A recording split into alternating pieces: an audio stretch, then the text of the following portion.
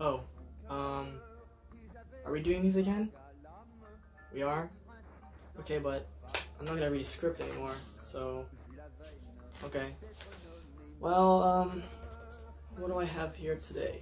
Let's see.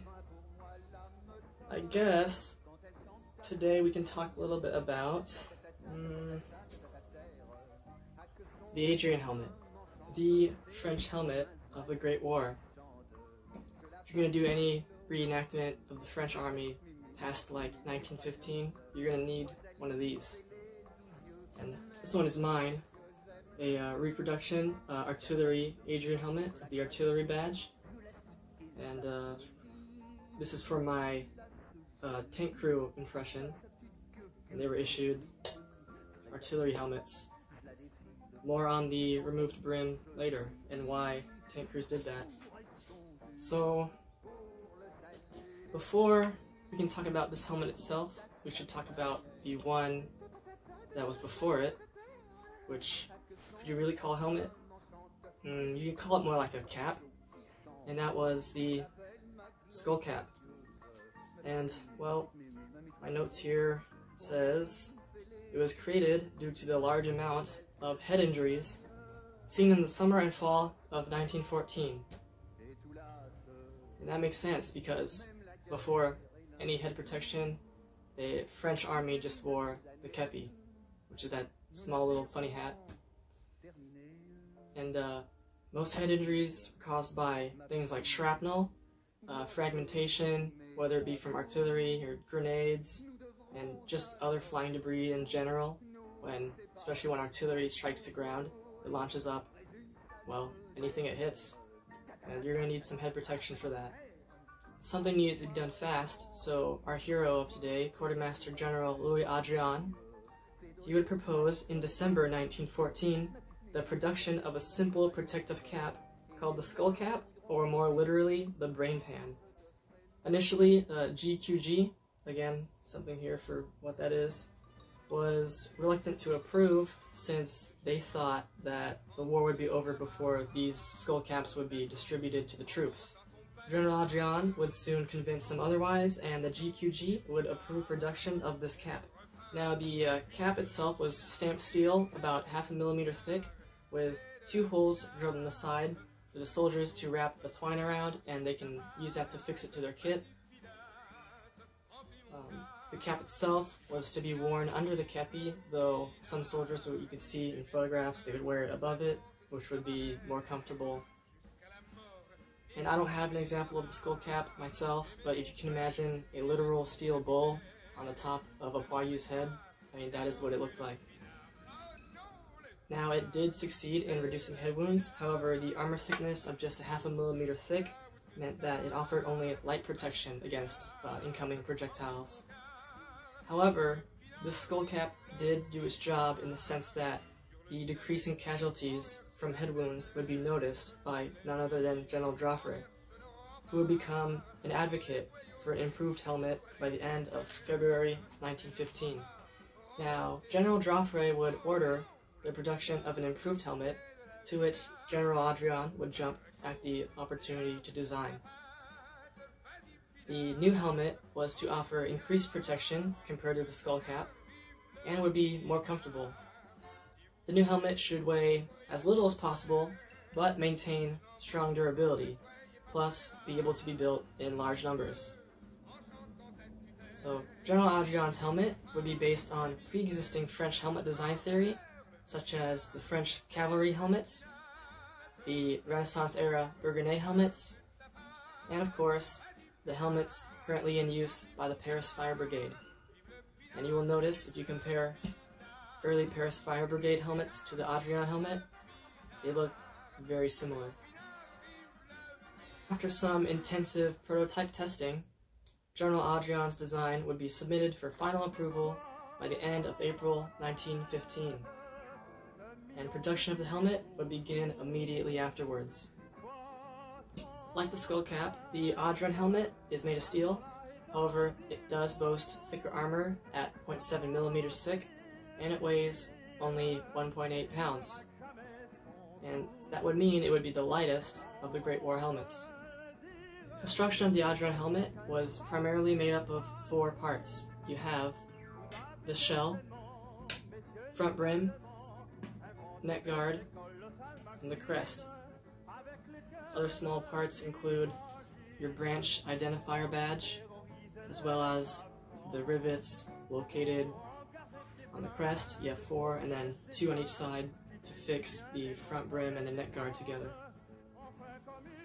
Additionally, you have a moving loop hinge here to fix your chin strap to the helmet. Now the helmet liner, as you can see here, well, the first version was made of sheepskin. However, this would be replaced by a better quality goatskin. The first model liner was cut from one piece consisting of 7 teeth with a copper eyelet to take the drawstring. The leather was blackened and varnished. In fall 1915, a second model would appear made of 2 pieces sewn together. This is the one I have. The leather was also left in its natural color. You will note that it also only has 6 teeth compared to the first version 7. As you can see, the eyelets are on each tooth, and that is for the drawstring, which is used to adjust the helmet on your head. This liner would be 2-piece construction compared to the first version 1-piece, and these 2 pieces would be the large leather ring around your head and then the teeth. So inside the liner there would be a piece of red or blue wool, and this was from recycled material from other production lines. And this wool would be the material used to connect the liner to the shell of the Adrian helmet.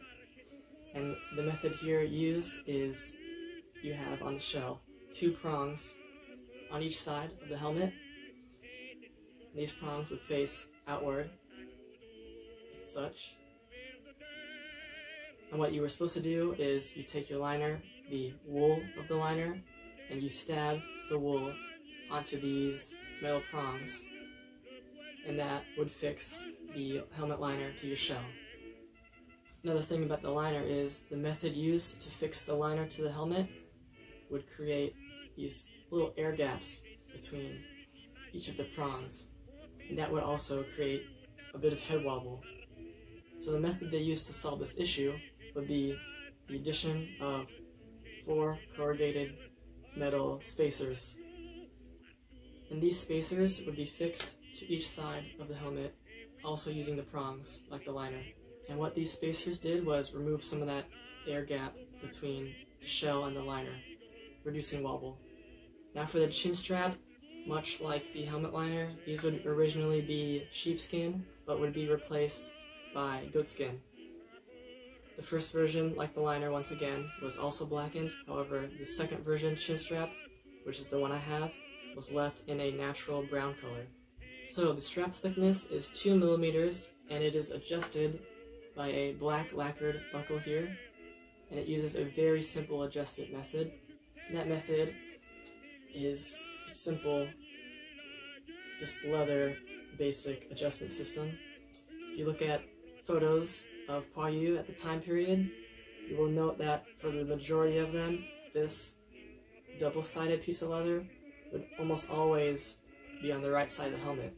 So when you are mounting your chin strap to your helmet, ensure that you are doing the most common route and fix this double-sided piece of leather from the chin strap onto the right side of your helmet. Speaking of the methods used to fix this chin strap on the helmet, the method here of securing the chin strap is the use of a brass rivet. Now, there would be non-regulation copper rivets, which would be seen. However, this is the regulation brass rivet. So again, another close-up of the buckle. See here, mine's a little scratched up. Happens. Once these helmets were received by the troops, there would be an immediate decrease in the number and severity of head wounds. these helmets are great. They did the job very well. And I will note that these helmets were not intended to be bulletproof.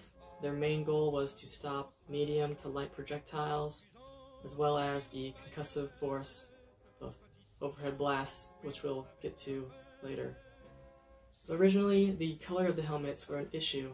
They would be released from the factory in a glossy blue color, and this would create a lot of shine in the sun. And the initial stopgap response to this was to just create a canvas helmet cover, and these would be distributed beginning November 1915. They would soon be banned, along with putting mud on your helmet to get rid of that gloss, in October 15th, 1916. Because by then, in June 1916, there was a less glossy finish done to the helmet. And the finalized color would be something like this, like a matte blue-gray. This is pretty dang accurate to the color one would see in a 1916. If you are reenacting a 1915 to like early 1916 poilu, you do want to have the lighter glossy color on your helmet. So talking a little bit about the Adrian helmet in the context of my impression, which is a Great War French tank crewman. Tank crews, like standard infantry and everyone in the French army, required a helmet.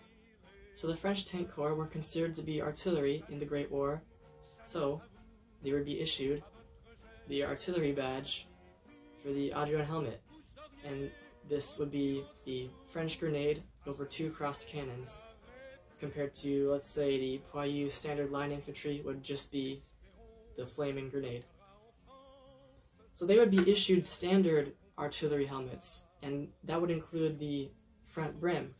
However, the Tankiste would find out that when operating in the tank, trying to get a good sight picture on the 5mm wide vision slits with a full front brim would be very difficult, as it did force your head to be farther back to the armor plate.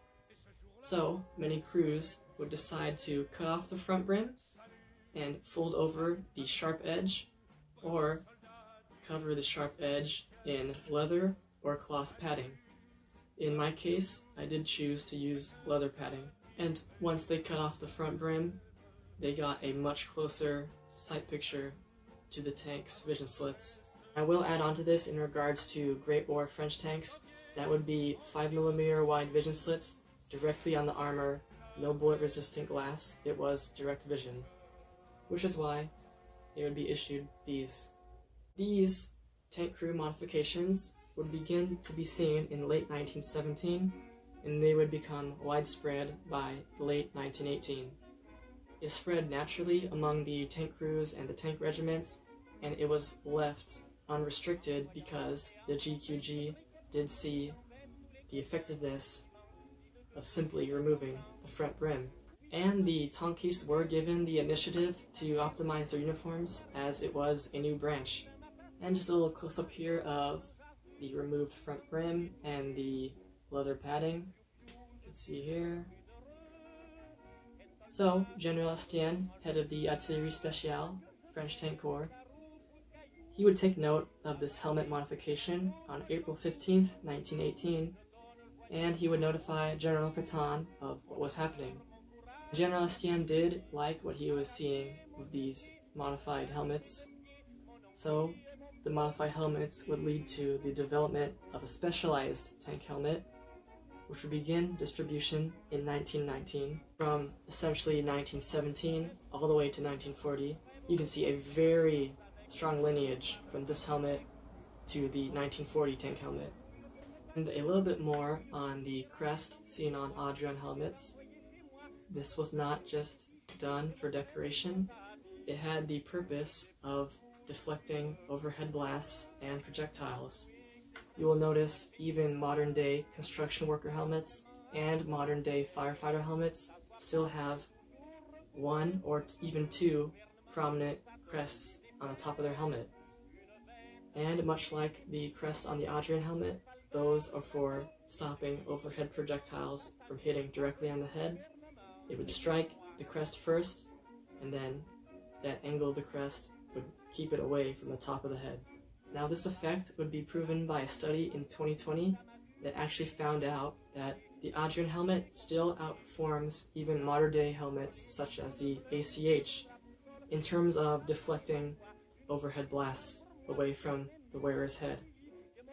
And I will add on to that, it did also surpass the British and American helmet as well as the Stahlhelm thanks to this crest. Again, in terms of deflecting overhead blasts. I believe that is what this helmet should be known for, was primarily its effectiveness at deflecting stuff like artillery concussion away from the user's head. So I guess, in that lens, if you ever find yourself transported back to the Great War and you have to dodge overhead artillery blasts, you may have access to the best ballistic modern day helmets, but you will also have access to millions of these steel Adrian helmets.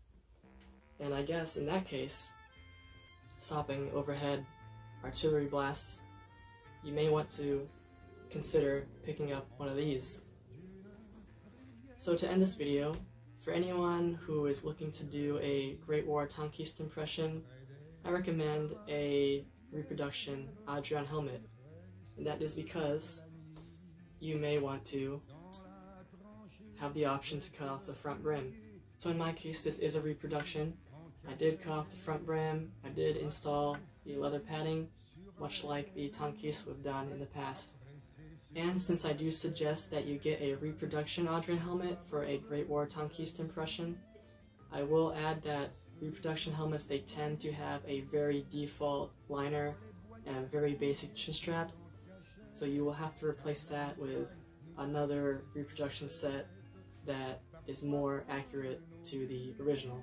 Another thing for a Great War Tankiste impression is to stick with the Artillerie helmet badge, as this is what they would primarily have in the vast majority of Tankiste.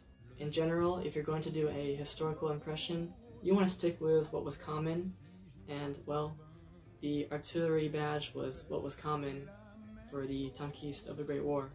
So just to recap, if you're looking to do a Great War Tankiste impression, you're going to want a reproduction Artillerie Adrian helmet, just so you can have the option to cut off the front brim should you notice that you can't really see outside your tank. I would also recommend the second model of chin strap and the second model of helmet liner, as again that would be the most common for the Tankiste at the time, as well as the option to have the corrugated spacers. And for a proper fitting, I would first suggest to put a spacer at the front of your helmet. If you still notice any wobble, remove that. Get the two larger ones, put them on the side. If you still notice wobble, do two on the side, one in the front. If you still got wobble there, do all of them. Two on the side, two in the front and the back. Should you choose to remove your front brim as a Tankiste, I would suggest you stop before you hit the two rivets on the side of the helmet, as if you take a look at original Great War Tankiste modified helmets, they tended to stop the cut before these two rivets. And since you have a reproduction helmet, don't worry if you damage it or scratch it up. Mine has been in general use for about 3 years, and it does have a bit of scratching. Nothing too serious, but don't be afraid to give your helmet some character, and should you bump into anything, well, that's the helmet doing its job. And just make sure to adjust the drawstring and the liner to where you want your helmet to sit on the top of your head. You want it to look something a little bit like this. So, as a Great War Tankiste from the 501 Regiment d'Artillerie Spéciale, that is really all I have in regards to our special modified helmets. If you are looking to do a Great War Tankiste impression, I wish you good fortune, and should you do your helmet right, you will be left with a very good looking reproduction of the modified Adrian helmet for tank use. So I hope you found this helpful, and I'm just going to get back to doing what I was doing.